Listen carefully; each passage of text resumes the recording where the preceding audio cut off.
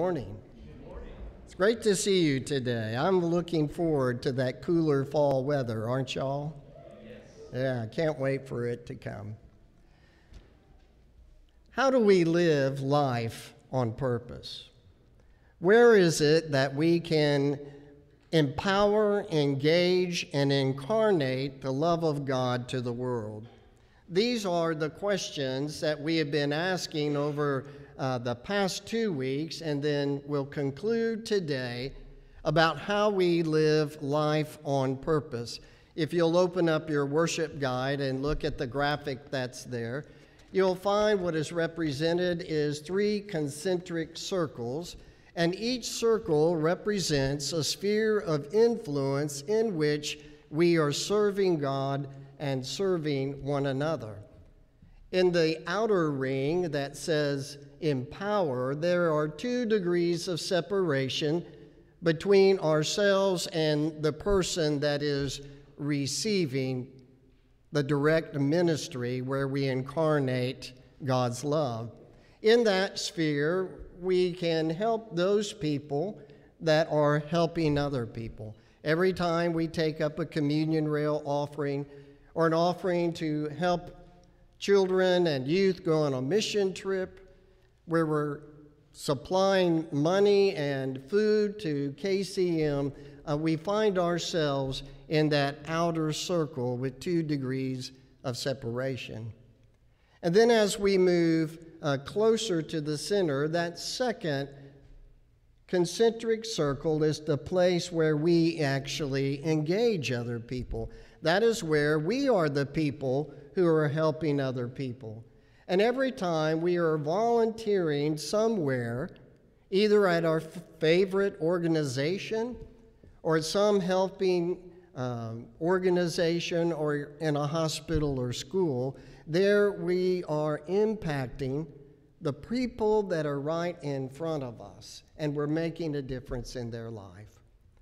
But today we're going to talk about that inner circle, where there is 0 degrees of separation between ourselves and those in whom we live life together. This is the smallest circle, and it's also the most difficult circle for us to live in, because we are living life in the same places with those people in that circle.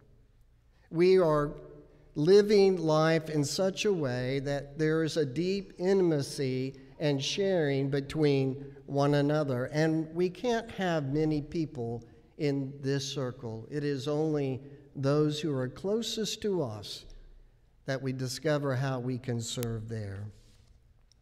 This morning, our scripture lesson comes from Paul's letter to the Roman church. I'll be reading from the 12th chapter, beginning at verses 9 through 12. Will you bow your heads as we pray for illumination? Gracious God, your word became flesh in your Son, Jesus. And so may these words of Scripture become incarnate in our lives. Open our hearts and our minds to discern within them the very word of God. May your Holy Spirit inspire us to deep listening. For this we pray in the name of the Father, and of the Son, and of the Holy Spirit. Amen. Paul writes, "Love should be shown without pretending. Hate evil and hold on to what is good. Love each other like the members of your family. Be the best at showing honor to each other. Don't hesitate to be enthusiastic. Be on fire in the Spirit as you serve the Lord. Be happy in your hope.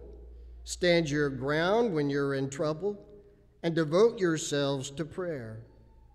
Contribute to the needs of God's people, and welcome strangers into your home. Bless people who harass you. Bless and don't curse them. Be happy with those who are happy, and cry with those who are crying. Consider everyone as equal, and don't think that you're better than anyone else. Instead, associate with people who have no status. Don't think that you're so smart. Don't pay back anyone for their evil actions with evil actions, but show respect for what everyone else believes is good. If possible, to the best of your ability, live at peace with all people. Don't try to get revenge for yourselves, dear friends, but leave room for the wrath of God. It is written in the Scriptures, "Revenge belongs to me. I will pay it back," says the Lord. Instead, if your enemy is hungry, feed him. If he is thirsty, give him a drink. By doing this, you will pile burning coals of fire upon his head. Do not be defeated by evil, but defeat evil with good. The words of Scripture for the people of God. Thanks be to God. Amen. Christina Fox wrote in an article which is entitled, "Don't Go It Alone, You Were Made for Community." She tells a story about she went to visit her relatives one summer who happened to live in Alaska. After she had been there a couple of days and adjusted to things, she suggested to her cousin, "Maybe we should go hiking. Where's a good place to go hiking?" And then she added, "Without any bears."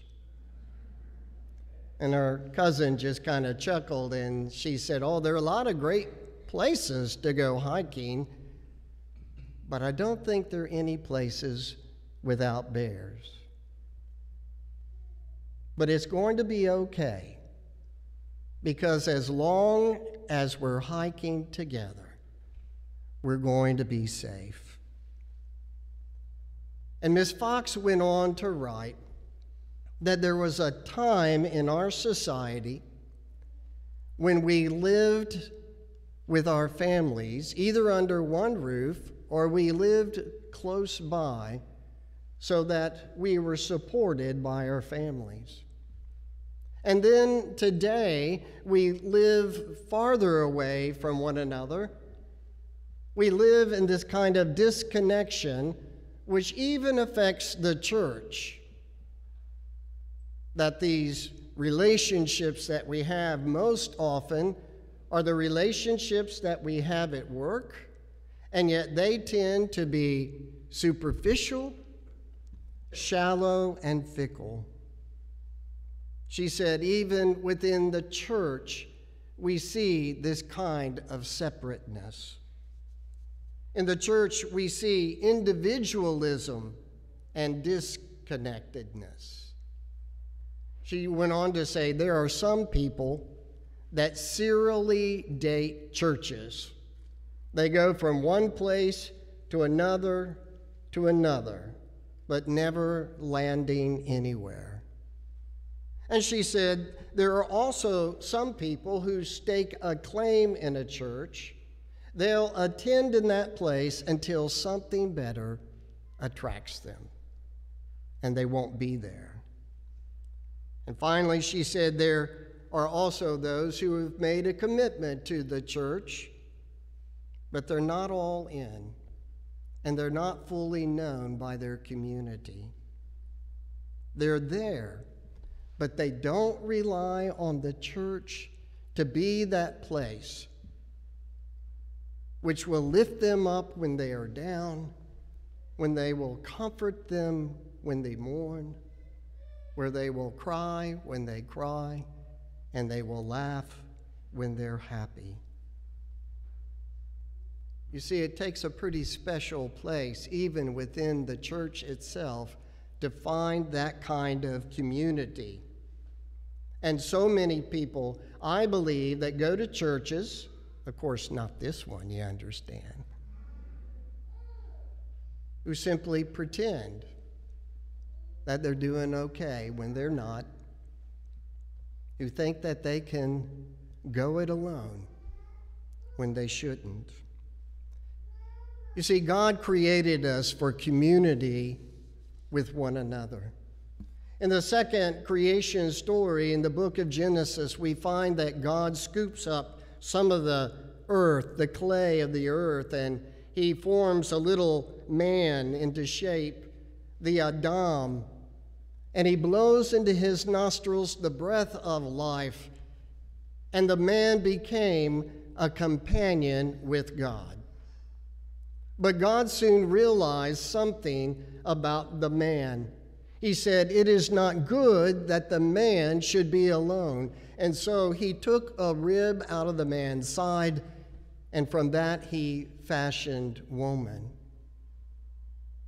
And the two were joined together and became one flesh. You see, we were created for community, and the very first community that we live in is the community of our families. It is the closest relationship that we have. And whether that family is our family of origin or whether it is whether it is the community that we choose or they choose us, that is where we live life on purpose in a close and intimate way. I want to show you a video. It stars Michael and Laura Griffin. You saw that one of the couples in that video was them, and they're going to be talking about what it means for them to live life in community.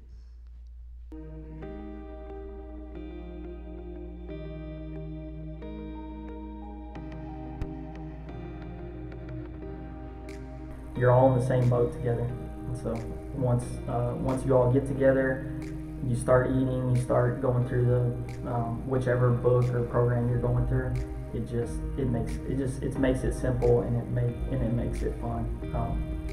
You could always make excuses not to go, and so that was the part of kind of forced you into a situation to have to get together with other people, which ends up being great. So. My question would be, how important is it for you to be connected to your community?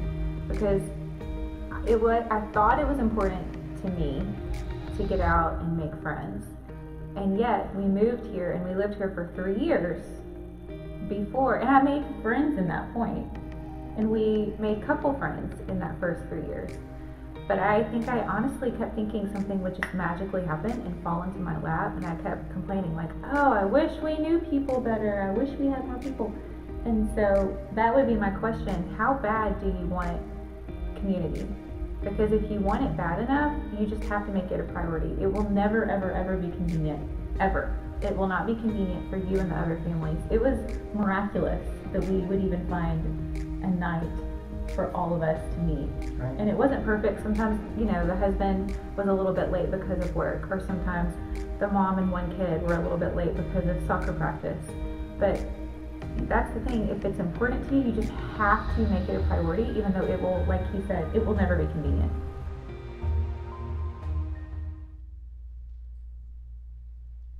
So did you hear the question that she asked?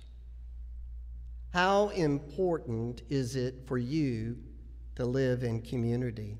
And are you willing to make it a priority in your lives, because it isn't simply going to happen on its own? In this Roman passage that was read earlier, we find the gold standard of Christian behavior, of Christian character, through which we become made into the image of Christ. We become mature Christians by practicing these behaviors. Paul prefaced these words in Romans chapter 12, verses 1 and 2. Brothers and sisters, because of God's mercies, I encourage you to present your bodies as a living sacrifice that is holy and acceptable and pleasing to God. This is your appropriate priestly service. We can only do that when we are living life together. The apostle put it this way from the Message: love from the center of who you are. Don't fake it. Be good friends who love deeply. Run for dear life from evil and hold on to dear life to the good. Practice playing the second fiddle. Don't quit in hard times, but pray all the harder. Help needy Christians. Be inventive in hospitality. Bless your enemies. No cursing under your breath. I'm pretty good at that one. I don't know about y'all. Laugh with your friends who are happy when they're happy. Share tears with your friends when they are down. Get along with each other. Discover the beauty in everyone. You see, these are the benchmarks that point to personal transformation, that help us to know that we are growing into the image of Christ in which God has created us to be. And in that community that we do that, there is 0 degrees of separation. I think that community is the best place that we can grow into Christ-like character. And most often that takes place with our families. I've always said, if I can learn to be Christian in my family, I can be Christian anywhere. And you know what I'm talking about. We assume that our families love us, and so we show them the worst of ourselves, don't we? After all, they aren't going to leave us. They got to love us and accept us. But I don't think they've got to put up with bad behavior. Instead, they are to help us to mature, not only physically and emotionally, but especially spiritually. And that is what Jesus did with his own disciples. There was 0 degrees of separation between God the Father and God the Son, who is Jesus. Jesus, in one place in the scripture, said, "The Father and I are one." And in that relationship, Jesus learned how to pour himself into the lives of 12 followers who would later become disciples and then apostles of the church. He poured his life into them to the point of death and then was raised from the dead and sent them into the world to love as he has loved, to share that incarnate love with others. Personal transformation happens within the life of a community, a family, or of friends, or those with whom we have the deepest of relationships. Some of you may know Reverend Hannah Terry. Hannah was a graduate of Duke University. In 2012, she was appointed to Westbury United Methodist Church.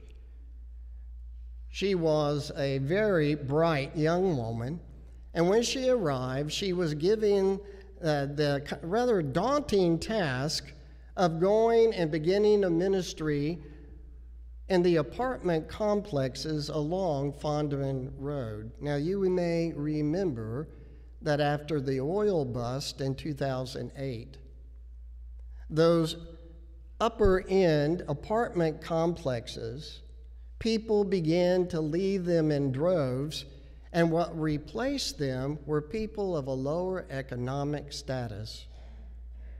It became a town of refugees from Central America and Africa. And so she went into this community hoping to make a toehold for her own ministry. And at first, she just tried to gather together people who were not like her. Some of them did not speak English. And together she was forming a small group. It was one person at first, and then two, and then four, and then it grew to be a group of about 12. She said we ate together potluck meals, must have been Methodist. We shared prayer with one another, and I tried to listen deeply to what was their needs. Sometime later, she decided to move into the apartment complex that was next door to where she had started this ministry. And what we would call that was that she embedded herself within the community in which she was serving. She was living the life with those with whom she was serving. She was incarnating the love of God to people who felt disconnected from their past and for their families. And she was trying to build a community between these apartment complexes. And it didn't arise overnight. It took a lot of blood, sweat, and tears for her to form these small community groups. And that is what I think it means to love the neighbor where you are, like Jesus loves. To live in a circle of 0 degrees of separation. And you can't live with that kind of intimacy with too many people. It's really impossible. It may be your family. It may be a family that you have chosen, or they have chosen you. But you're there for one another. I have a few friends that I've known for over 40 years, and we've maintained our friendships. Some of you, you have that as well. Some of those relationships began in seminary. Most of them are colleagues in ministry, and we ran together in the same circles. But it wasn't long before I began to differentiate between those that were acquaintances or colleagues and those who were living in that inner circle of 0 degrees of separation. They became a family to me. And there's really only about 8 of them. And over the years, we have been there through the trials and tribulations, during good times and bad. We have laughed together a lot, and we have cried.